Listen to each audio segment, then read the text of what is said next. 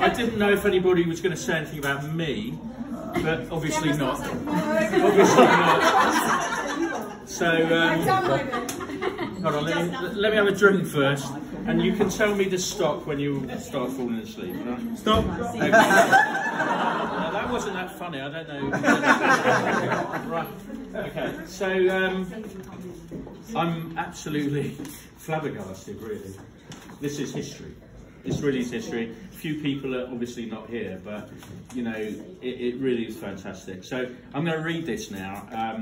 And I was actually planning to be in Shenzhen for a meeting yesterday, and I said something to Gemma, or Anna said something to you about me maybe staying on, but I didn't know anything about this, and I said to Gemma, is something happening? And she said yes, so I thought I'd better be here. And she just said yes, so here I am. I don't know whether, I mean, obviously I wasn't, but I don't know whether I was expected to say a few words. So on the flight back from Hong Kong on Friday night, I decided to make some notes, but the only paper I could write on was a sick bag from the pocket in front of me. So I made a few notes, and I thought I'd type it up. It does seem a bit cheesy, but 30 years really does seem like as it was yesterday. And I know Barry's not here, but he is responsible for me, for us, the whole company, going back all that time. And I was in the same class as Barry at school, and met up with him again in the 80s at the Spring Fair, and at the time we were selling microwave cookware.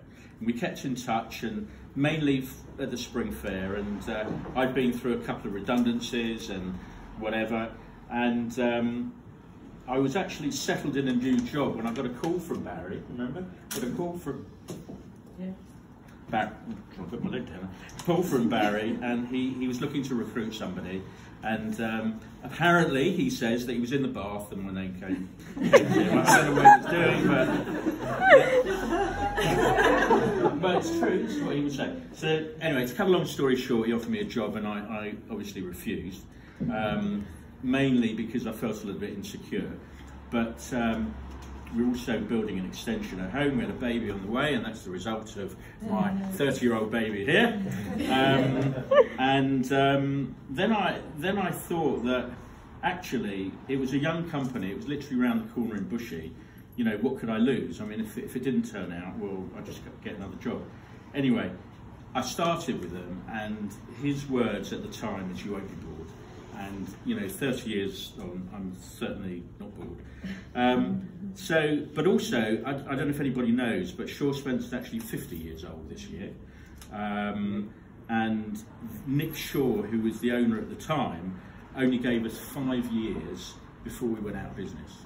And I think that it's all of us here that have kept the company going. He was a positive chap. He was. He was actually. Thank God I never worked for him, but he was Captain Birdseye. If anybody remembers him, he had a bushy beard. I still think he's alive. I still think he's going. But we are talking a few years ago.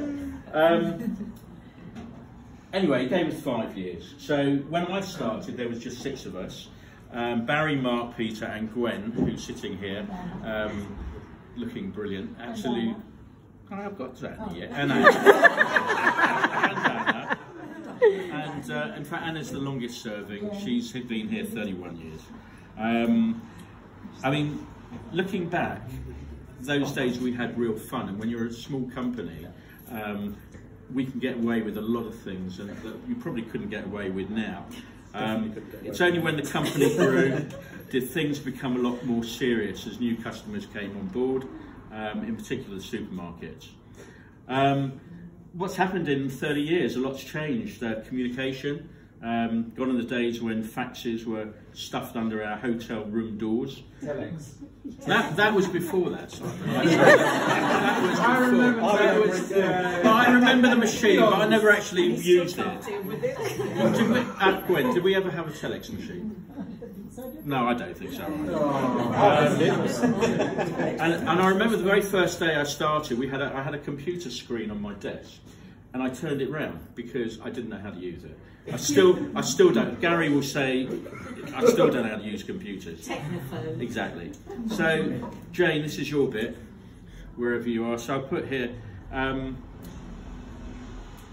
in the beginning I used a dictaphone, and we had a receptionist, Jane, who would type my faxes for me, and I'm sure you left because you were sick of hearing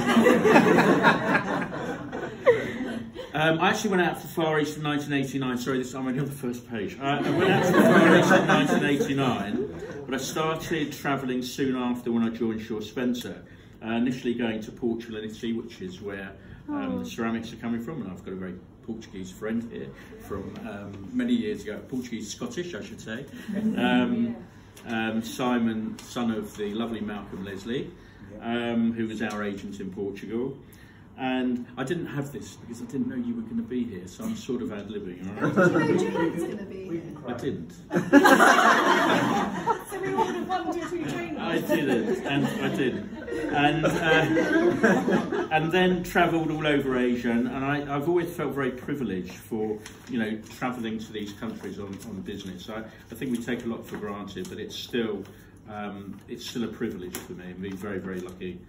I don't. If I had my time again, I would learn the language. I know a few words, but they don't help, like ice cream or watermelon. But Fun anyway. song. Yeah, I know a few words. So over the years, I've travelled with customers and colleagues, and I've very rarely had a difficult trip. But there were a couple that spring to mind. Gary's not here, but there are stories, some of which I can repeat, some of which I can't, maybe because I've forgotten. But if anything did go wrong on a trip, it was Ian. It's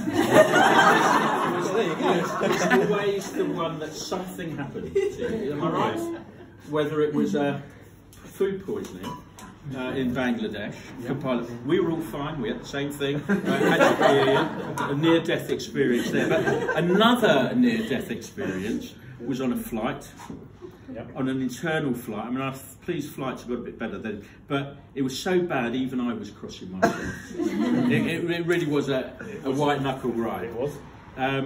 We thought one of the engines was gone or something like that. And then, and I'm going to tell the story that I repeated before, that it was only a few years ago. Ian used a suitcase that my daughter Laura, I can tell you, that you had the handle, wouldn't pull up. I don't know if you remember that. You don't? Okay, well he put it in the boot of his car and he took it away to the Far East. And I remember coming out of Hong Kong, Wan Chai Station. We'd already lost Gary on the platform, and it was pouring with rain. And he goes to pull the handle up, and it wouldn't come up. And he said, "What the hell's going on here?" And or words to that effect. But we've done a lot of trips, and it's certainly been great fun. It's a shame Gary's not here, but you know he's looking after his mother, who we hope is going to be very well, we hope. So going back to the business side, we had two major customers in the old days, Argos and BHS.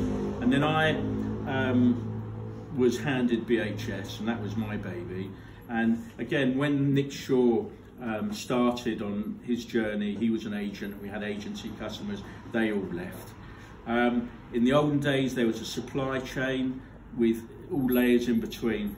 But I was in Malaysia with our agent, a company called AAG, who warned me that the way of doing business is going to change and that customers will start to buy direct. Am I right, everybody? Yeah. And they would use us and abuse us to show how it was going to be done. And Barry laughed, because BHS at the time were pretty useless at buying from a UK warehouse, so how could they possibly buy direct? Again, I'll never forget the time they told us they wanted total transparency and wanted a complete listing of our factory base. And understandably, we didn't want to give it, but we had no choice. So retailers buying directly, opening their own offices in Asia was happening, and we were a middleman, and we just had to justify our existence to bring added value. At the time, we were working with trading companies in Taiwan, but it was clear we had to get closer to the factory prices. So we opened an office in Hong Kong in 1997. Those who were around at the time will remember that. And Kevin, who unfortunately not here today, stayed out there for a period of 6 months to manage the office. In 2004, we opened our office in Shenzhen, working out of an apartment run by a guy called Murphy. Good old Murphy. Good old Murphy. And then the following year, we opened the office in Shenzhen in 2005. And John, you might remember that. I'd imagine that you remember it. Remember packing up Hong Kong office? Yes, we did. And that was a nightmare. And we closed the office, must have been 2007, 2008 in Hong Kong. I've always been immensely proud of our China office during the last 19 years. The staff are very hard working and have remained very loyal to the company. And I've always maintained that the biggest asset to any company is its staff. And you guys have stayed with us quite a long time. You guys in China have stayed with us, and you know that must say something about the ethos of the company. Over the years, business has never been easy, but we still survived. We started supplying Asda on an FOB basis 2006. Next came on board in 2013, and we didn't really want to work with them. It was really against our better judgment. Sorry, Vicky, don't worry. They were a nightmare. No, we love them. No, we love them. And I said they were a nightmare. And when Angela, when you handled it, it was also a nightmare as well. So they're a very difficult company to deal with. But there was one time, I was in the car in China and I got a call from, I still can't remember her name. Who was it? Can't remember that. Anyway, she said, we've got a problem, can we help? And that's 10 years ago. And we're now, here's Gemma, and a little bit of help from myself. We're their biggest supplier within home, am I right? Yeah, well done.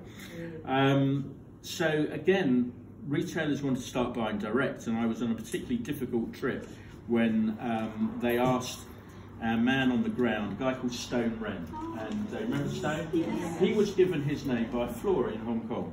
The reason they called him Stone was because stoneware. And I'm sure he's never thanked her for that. It's very true. That's one for the grandkids. It's very true. And they also approached our main factory. I mean, these are your bosses now. You know, they approached the factory. They wanted a deal direct, and they declined, which says a lot about us as a company. And a lot about Next. So then we received at the time the biggest compliment from Next, that they realised they couldn't do everything themselves and that we had fully justified our position and brought added value to their business, which was great for us. But, and don't want to embarrass John, but I'm just going to say,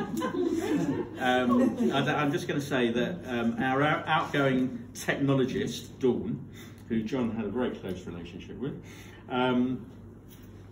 she had the biggest compliment of all. And this is what she said: thanks very much for being the best supplier we've had over the years. I couldn't have managed the range without your team being so good at managing factories and sorting problems.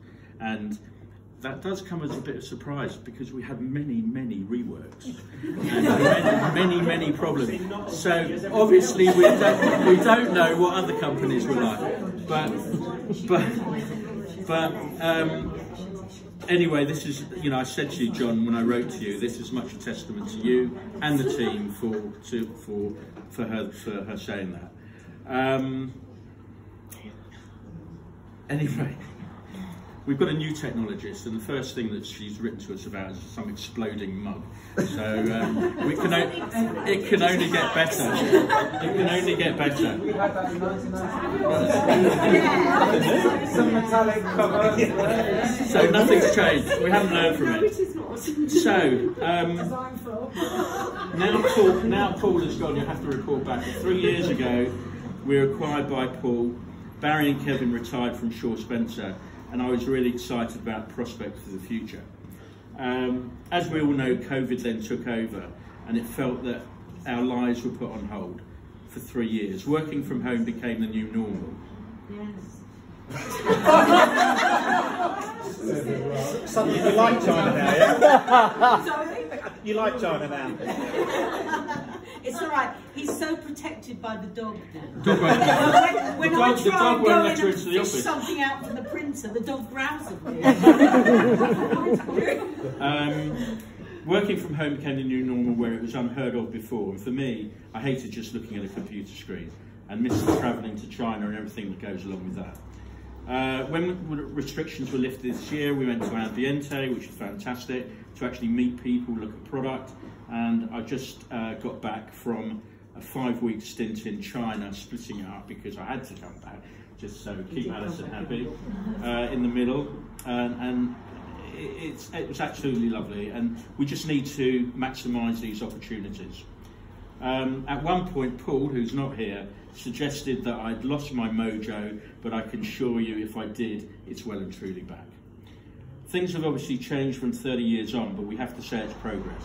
Retailers have become more and more demanding. Next have their own web-based system, which is a nightmare. Sorry. I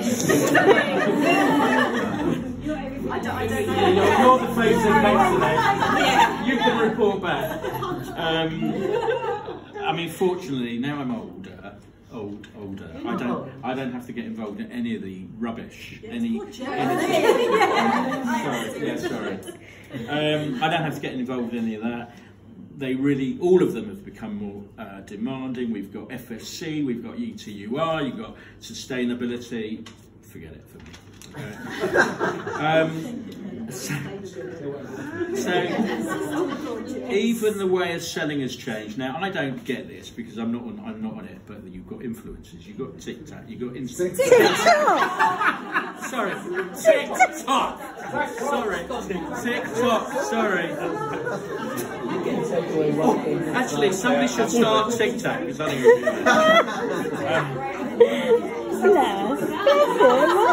I knew I'd get that wrong.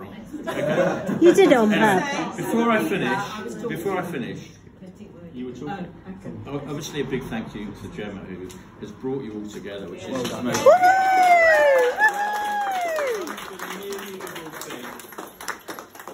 have to thank my wife, Alison.